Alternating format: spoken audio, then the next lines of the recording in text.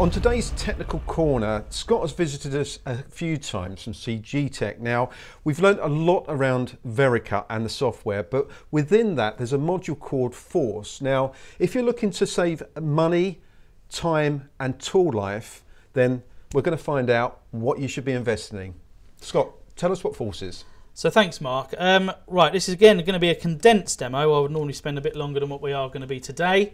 This is just going to give you an overview of how we go about optimizing a toolpath with VERICUT Force. So as you said, it's all about reduction of time and money and things like that. So let's get the software going. I'm just going to dive into here. And the first thing I'm going to do is put the software into what we call analyze mode. So what that's going to do is just note here on this drop down, I've got a bunch of different materials here. Oh, well, that's quite important actually. So you can actually optimize on any material for a customer? Yes, we can. It will actually take the characteristics of the material into account. Okay. So we're just going to get the software going. So hold on a minute. So really Force is doing a little bit what VERICUT does. You're analysing the actual path of the cutting and the machine tool. Okay, but based on that machining strategy, is that correct? That's correct. What we're doing in the background is making a calculation on force and chip thickness. Right. Okay, so as you can see, it's a very modern milling technique. You see this widely used across the industry. Traditional, would you say? Well, these sort of toolpaths were probably introduced to the market, probably getting on to around 5 years, maybe 5 to 8 years ago. Again, they were a bit slow to take up, but they've revolutionised the industry. They really have made making parts and roughing parts much, much faster. So they're very, very good. However, they're not perfect. So does it integrate with existing CAM products that engineers may have? This toolpath would have been from a CAM system. Right. All of them really nowadays have the ability to have this type of strategy. Chip thinning type toolpaths, allowing you to engage on the tool with a full flute length. So what we've done there is we've analysed that toolpath. And you can see we've got some graphs on the screen now. And we've actually analysed the chip thickness and we've analysed the force. Now, that toolpath is very, very good. We've got a very nice, consistent chip thickness going on here, but we've also got inefficiencies in it. Okay. So I think that's quite obvious. So obviously you've got chip thickness. That's you know, as I say, don't have to say any more. But when you're talking about force, is that when the actual tool hits the first part of that billet, for instance? It can be. You can see heavy spikes on entry or through the process sometimes, and these will be identified in the force area here. Again, this particular toolpath is quite good, but it's not uncommon to see sort of a bit of a high spike going on here. So what we would want to do with the force calculation is defend against that, protect the tool, improve the tool life. So we defend with our force parameter, but we attack the chip thickness. So trying to be more consistent then? Yeah, so we want to make this chip thickness more consistent than what it already is and make the productivity gains. So let's just interact with these graphs a little bit. So what I can do is just zoom up on an area. So I'm just going to make a right click and we can actually look at this chip thickness a little bit clearer now. We can see, again, along the way, we get a nice consistent hit, but all of these areas here, inefficient. Right, okay. All right, so we want to lift this chip thickness up to make it in line with this. We want to flatten it out. That's what we want to do. And we're going to do that by varying the feed rate in the NC program to make it flatten out. Right, okay. Right? The software takes care of it all. Yeah. Okay, so all I'm going to do with this to optimize is right click. That opens the tool. We populate our limit into this area here. Okay, so if we go back to our graph, again, if we just zoom up there, if we look on the left-hand side here, we take the reading from that area. So we can see we've got a chip thickness in this area of 0.0774. So we right-click, put that limit in. It's quite simple to use, actually, as well, isn't it? Mark, it's the most simplest piece of software I've ever used. Right. I've been in the game a long time, and it's just the gains you can get for the ease of use are yeah. So we've populated that limit. Again, we've got our force limit here. So where have I set that? Let's just zoom out and we can see I've set my force limit to there. So we're just taking these peaks off. Yeah. That's all we need to do. So saving the tool here then? Yes, we just then peaks there. We're just going to lower the feed rate slightly to just defend a little bit, just to take them peaks off. Yeah. So once I've done that, close our graph, we do a reset. So this is now going to reset the process.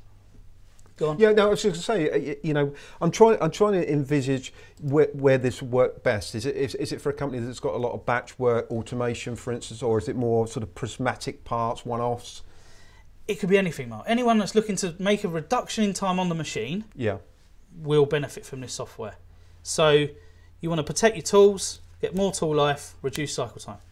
Force is what you need. Right. Okay. All right. So we're just going to now put the software into optimize.